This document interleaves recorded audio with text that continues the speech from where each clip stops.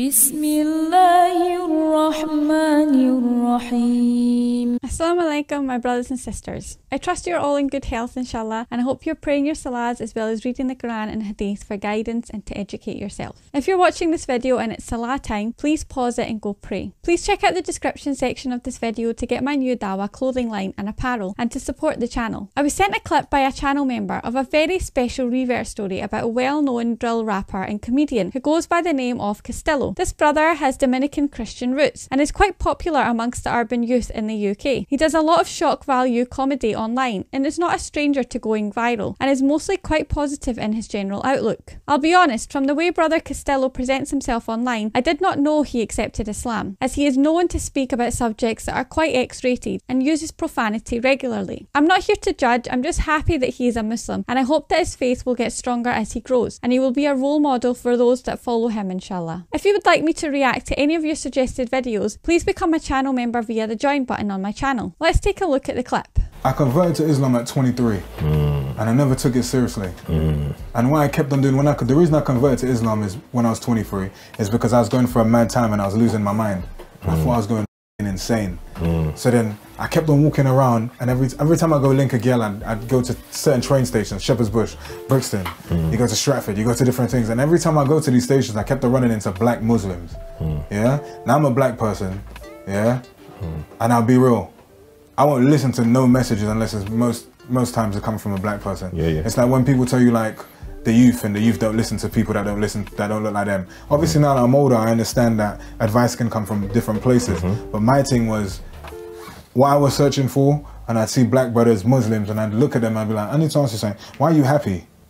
I'd be like, well, why are you so happy? Like, why do you feel fulfilled? Like, you're just here outside the station, you're still, why are you happy? And then they told me, they said, it's Allah, it's my religion, it's Islam, it keeps me strong or whatever. And I said, how though?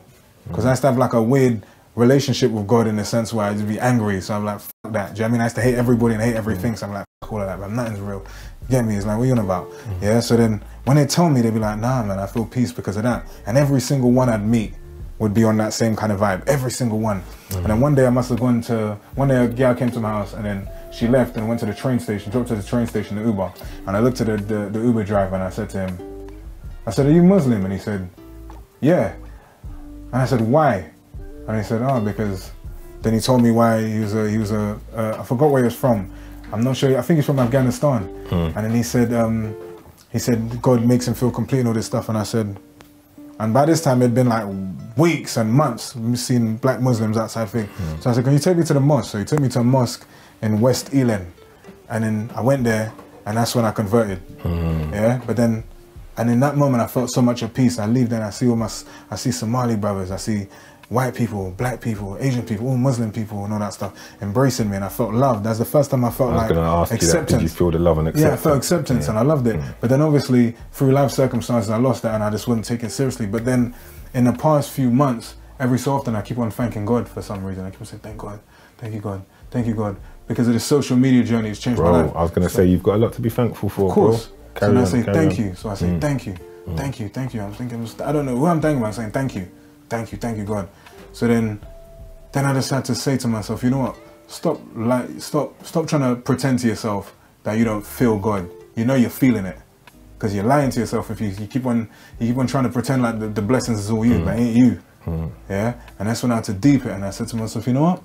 Like when it comes to Islam and all that stuff, I got to take that serious. I got to take that serious because I'll be honest with you. See how I talk about suicide and I talk about all these different things? It's because I feel like I'm alone. But now I don't feel alone because now I feel like there's God. Now I feel there's God there. So now I feel like I'm walking with a path. Now I feel like I got something with me. Do you know what I mean? And that's why religion now, I'm not going to be on some super preachy thing, but just for my own sake, I just feel like I'm now just aligned.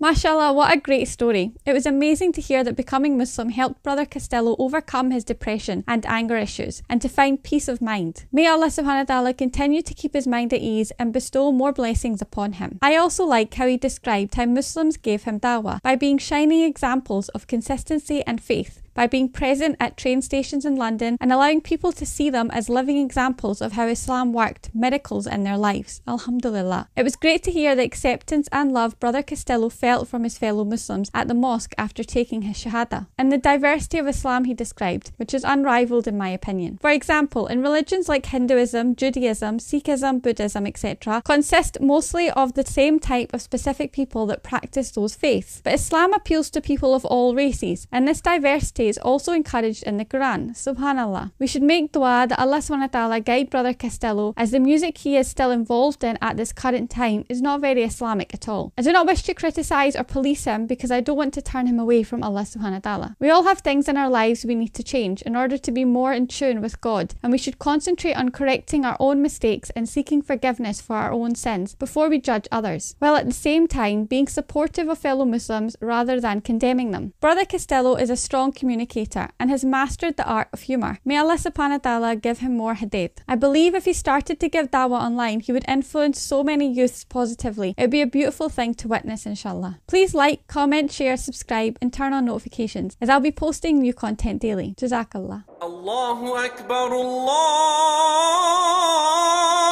Akbar, Allah